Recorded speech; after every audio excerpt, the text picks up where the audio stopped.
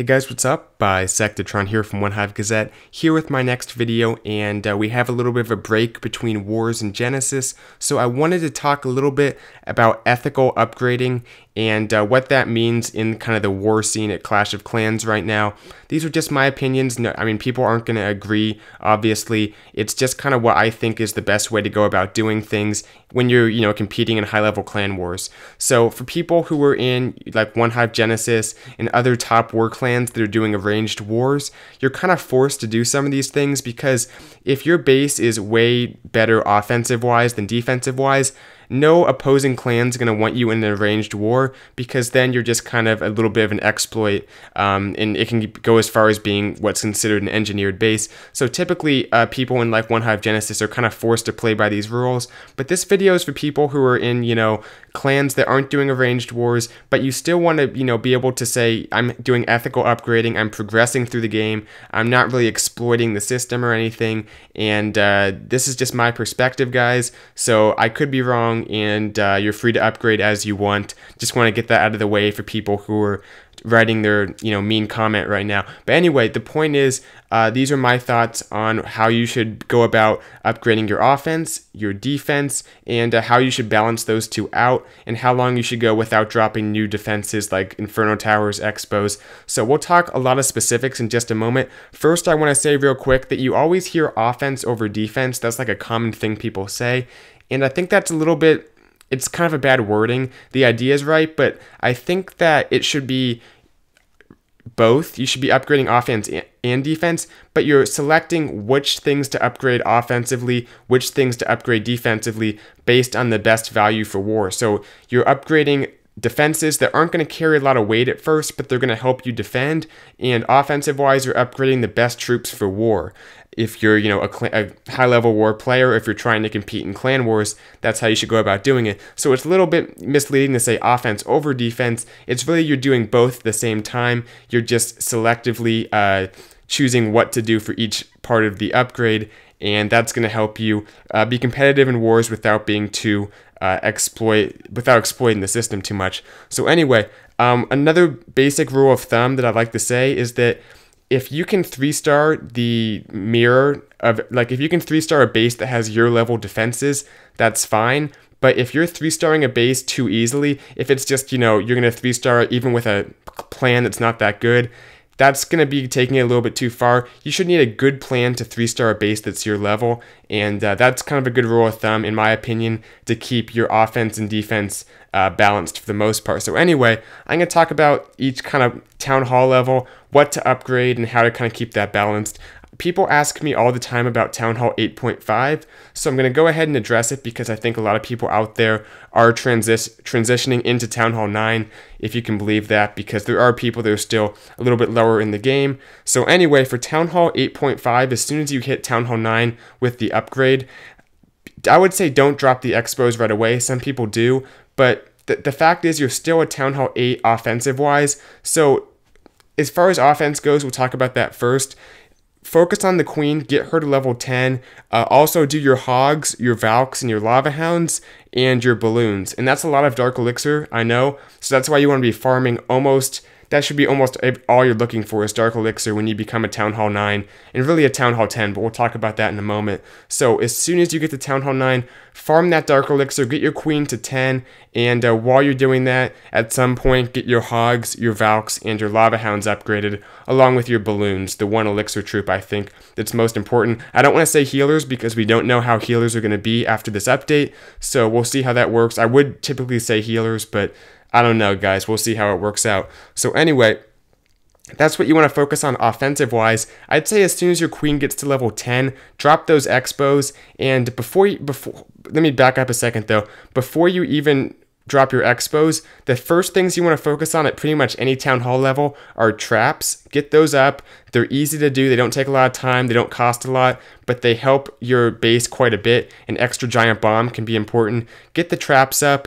Get the new defenses up to the level of the town hall previous to you. So get your new defenses at Town Hall 9 upgraded to the Town Hall 8 level, so everything on your base, I guess, matches. And once you get that, then you can start thinking about doing your Teslas, your air defenses, selective defenses like that really help. And as soon as your queen hits level 10, I'd say you're a true Town Hall 9. You're going to be able to 3-star a Town Hall 8.5 base pretty easily, and in that case drop your level 1 expos and just kind of keep it going as you keep upgrading. Once you get to be, a mid-level Town Hall 9, you have level 2020 heroes, most of the troops upgraded, your defenses should reflect that. You should have, level 2 expos, some of your archer towers maxed out maybe, and start to do some of your cannons and wizard towers or something after that. So anyway, just kind of keep that balance, and I think that's really going to be able to be the most fair for the clans you face, as well as rewarding in the fact that you'll kind of finish offensive-wise as soon as you finish defensive-wise, so you have the choice to be able to go up to the next Town Hall level if you want.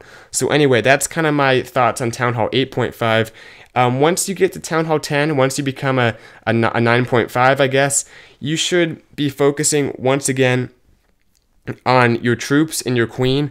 The big troops are bowlers, miners, valks, and then your queen. And those are what's big right now. I'm not sure if that's going to change in the future, but I'm sure miners are going to be consistently one of the top troops, just looking at the update that's coming out. So anyway, get those troops in the queen going. Try to get your queen to 35. Don't worry about your king. Your king should be 30. I'd say get your queen to 40 before you even touch your king.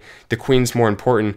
But anyway, besides that, on the defensive side, do your traps, do some new defenses, do your Teslas, probably your air defenses, just so you can be a little more confident that you don't have to defend that when you're building your base. You don't have to try to worry too much about air. It's a good idea to get your air defenses up, just so you don't have to worry about that. And then start doing, wizard towers, that kind of stuff. But as far as when you drop your Infernos, that's the big thing at Town Hall 10. I dropped mine when I had 30 heroes, probably a little bit too early. I would say get the big troops upgraded, get your Valks, your miners, your bowlers, and get your queen to maybe 35, but then get those Infernos down, because once your queen's 35, once you have all the troops, you're going to be able to 3-star some Town Hall 10s, even with good bases if they only have level 1 Infernos, and because of that, you should get those level 1 Infernos to balance it out. I wouldn't go 40-40, or even like 35-35 or 30-40. I wouldn't get to level 70 total in your heroes before you even drop Infernos. I think that's taking it a little bit too far, but it's all kind of a slippery slope, so it's your choice, but I think the best thing to do is get those Infernos down as soon as you're able to start being able to, with a good plan, 3-starring some Town Hall 10 bases that have the level 1 Infernos. So like I said, that's a good rule of thumb. Always look for your equivalent defensive level. If it's too easy to 3-star, you might want to add some weight to your base. So anyway, that's that for Town Hall 10, I think, for the most part. And same thing for Town Hall 9 is Town Hall 10. As your offense upgrades, upgrade your defense accordingly. Once you have, max heroes, your defenses should be getting close to max, if not at least mid-level, and try to keep those things a little bit imbalanced. For Town Hall 9 or 10.5, I don't have a whole lot of experience. I would say just kind of keep the same principles.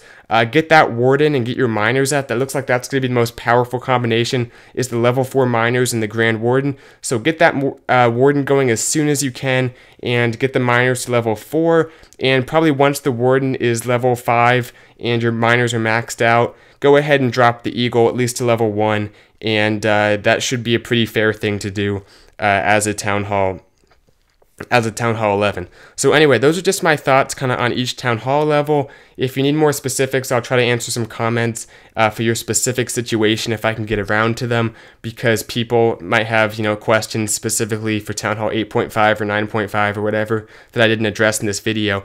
But I think overall, it's just important to remember that not only is it kind of ethical, in my opinion, to upgrade your defenses pretty close to how your offensive level is, but it's going to give you the option to go to a new Town Hall level, because honestly, it's not the best idea to go to Town Hall 10, for example, when you don't even have max Town Hall 9 defenses, and at that point, you're getting a little bit borderline engineering. Now, I don't want to get too much into the engineering talk, but I think Supercell needs to put some kind of fix out there, because we're seeing a lot and more engineered bases that are purposely having very, very low level defensive weight and very high level offensive weight to give them a big edge in Clan Wars. And yeah, guys, I know that's been around since basically the start of Clan Wars. You've always had the option of doing that, but with modding, you know, not quite as common anymore. We're seeing people use that as a way to get a leg ahead in war, and everybody has the option of doing it. Is technically fair play,